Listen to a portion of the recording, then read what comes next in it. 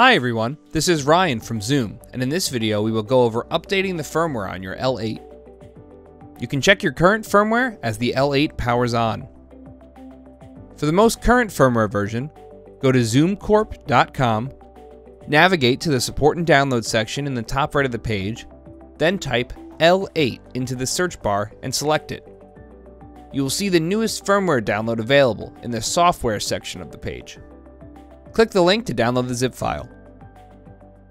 Unzip this file, and in this folder you will find a file labeled l8system.bin. This file will be needed to update your L8. Connect your L8 to a computer using the supplied micro USB cable. Power the unit on and press the recorder button. Next, press the setting button to open up the settings menu.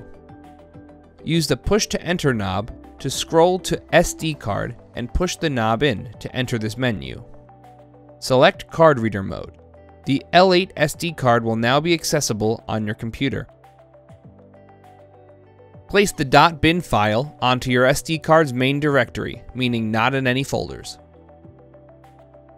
Next, power off the L8.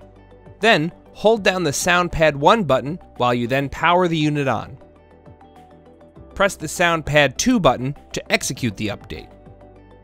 Please note that the L8 must be powered via USB when performing the firmware update. Once complete, your L8 is now up to date.